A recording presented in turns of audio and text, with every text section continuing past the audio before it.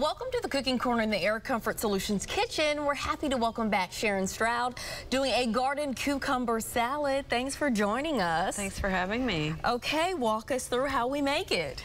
Well, I started with some fresh cucumbers from the Tulsa Farmers Market. Oklahoma made, right? That's right.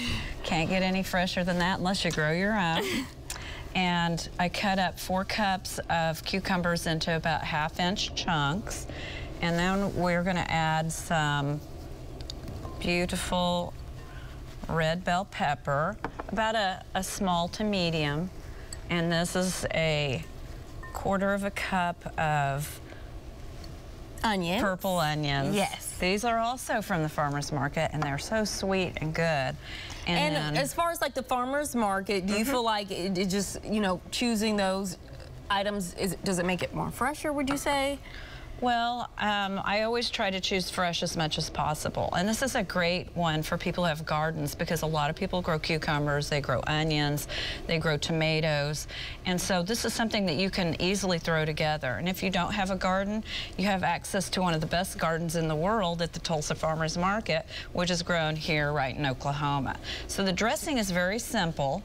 And if you don't mind just mixing that up a little bit, yes, it smells great, so fresh. I told you this earlier, you told me because it is. It is fresh. We've got 2 tablespoons plus 2 teaspoons of extra virgin olive oil. Okay, and you mix it together. We have 2 tablespoons of fresh lemon juice and a tablespoon of some Greek seasoning. Now, if you don't have any Greek seasoning, Italian seasoning works out really great because I've made it both ways. So we whisk this up. And we're also going to add some feta cheese.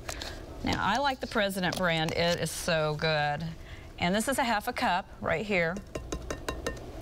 And you can find that at most grocery stores and most of the natural food stores. This reminds me of being like a Greek restaurant. Love it. And then this simple dressing is what really makes this. It smells great. So good. And for people at home, so we're almost done with this dish, obviously. What does it taste like? If people may be wondering, it smells amazing. I will say that. Well, it just tastes like your garden. Like your garden. Fresh, ready to go. We did this in only a couple of minutes. Exactly. And the extra virgin olive oil is probably one of the healthiest foods that you can put into your diet. It's the first cold pressing.